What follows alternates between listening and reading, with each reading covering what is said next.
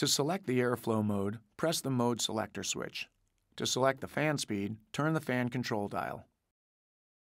To adjust the temperature, turn the temperature control dial clockwise for hot and counterclockwise for cold.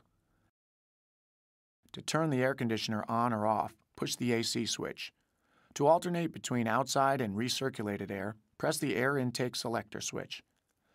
Use outside air for normal ventilation, heating, and defogging. Use recirculated air when driving on dusty roads or for quicker interior cooling. To turn on the automatic climate control system, push the auto on switch. When the dual switch is off, use the driver's temperature control dial to select a desired temperature.